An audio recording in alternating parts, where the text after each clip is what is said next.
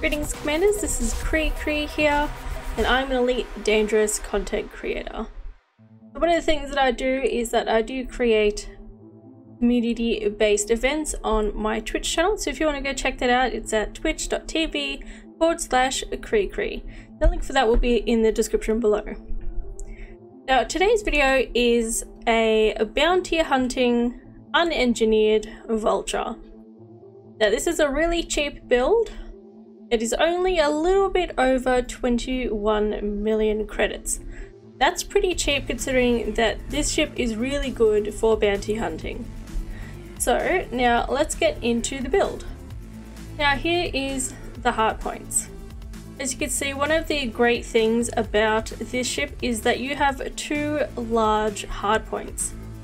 Now for this I would suggest putting in a 3D fixed pulse laser, a 3C gimbaled multi-cannon. Now the reason why I've gone with this is because the pulse laser is really good for when your opponent has released chaff launcher, so that means that your gimbaled weapons like the multi-cannon would scramble.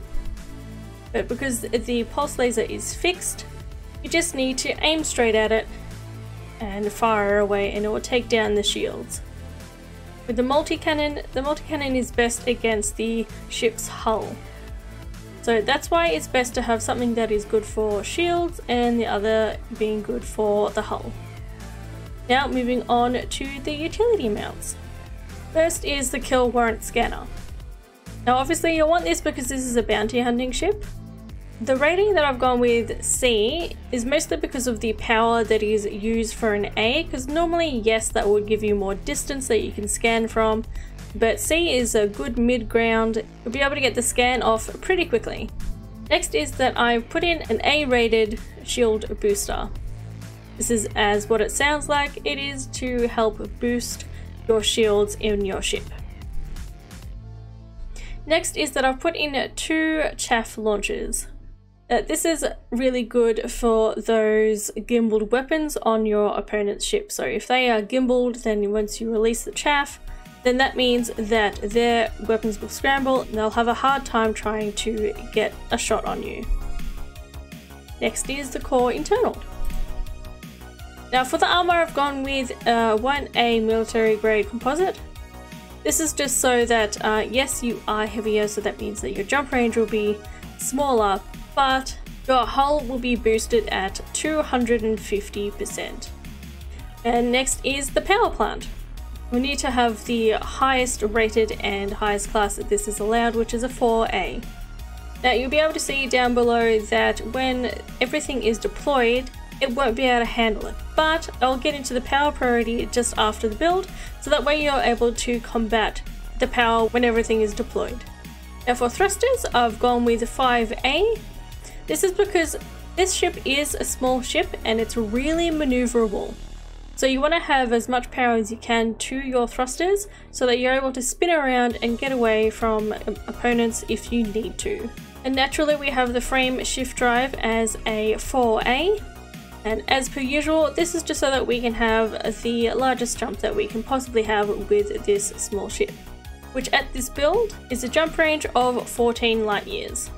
So I would suggest taking this ship to your favorite spot to do bounty hunting. I would suggest LHS 317 because they have high, low, medium and hazardous resource extraction sites really close to the main station in the system.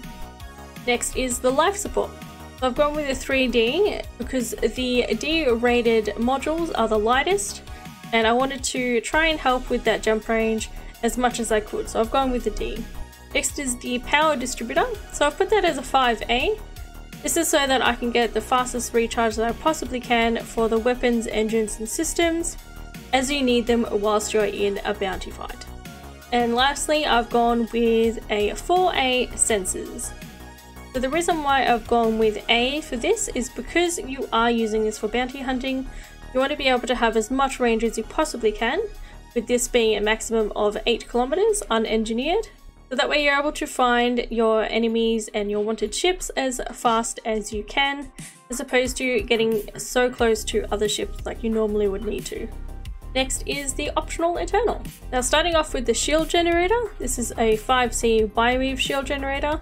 This is because this ship is a small ship, and having a bi-weaves on there means that even though the shields can be taken down quickly, it is actually far more faster to recharge than any other shield generator available.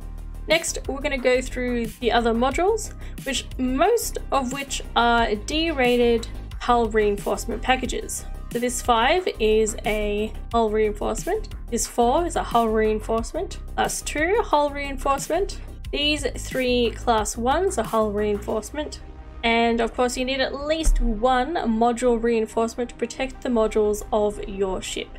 You can swap out one of the class 1 hull reinforcement packages with a module reinforcement package. That is personal preference. It really won't make that much difference in terms of power and such, because it doesn't actually take any power at all. Now, as I discussed earlier, I will go through the power priority, just so you can manage the power when all your modules are deployed.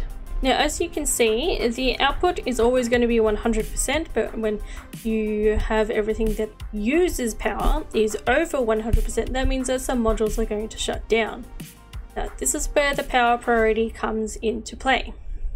Now, I'm just going to list through all these modules and tell you what priority they are, and then that way, once you deploy your weapons and such, the modules that you're not likely going to be using will automatically shut down. And once you retract your hard points and such, those modules will turn back on. So with the thrusters, they are at priority 1, simply because you'll be using them the most. Bi-weave shield generator, I have put that at 2. Same with the shield booster. Sensors, of course, you'll be using them all the time, so they are at priority 1. Your weapons, so the multi-cannon and pulse laser, are at priority 3. Same with the kill warrant scanner, as well as the power distributor. This is because these modules are used only in specific circumstances, so obviously when you're fighting. So they are high, but they're not always being used, so we don't need them to be a high priority. Cargo hatch is at 5.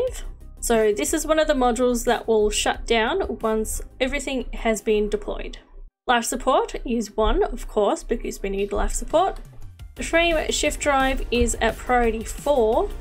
Now this is because that when you're in a fight, this is one of the modules that will be shutting down. You're obviously not going to need the frame shift drive while you're fighting, so it will shut down, and when you retract your weapons, as I said, it will turn back on just in case you do need to jump out into super cruise to escape, just in case you are fighting a losing battle. The chaff launchers are at priority 2. This is so that the reason why the chaff launchers are at a higher priority than the weapons is because in case you need to make a run for it, as I had mentioned, then you might need to launch some chaff to get away whilst you boost up your FSD. I'm just going to quickly go through the fire groups.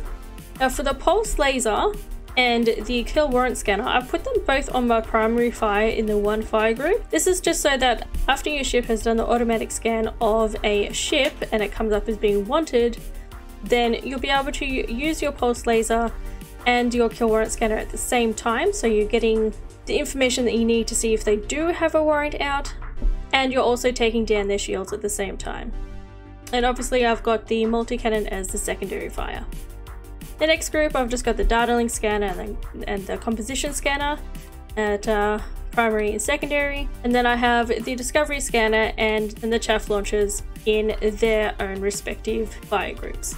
If you find another beginner build that is unengineered, then do let me know in the comments below. I hope you enjoyed this video. Here's a video that YouTube thinks that you'll like. I'll see you over there, Commanders. Fly safe.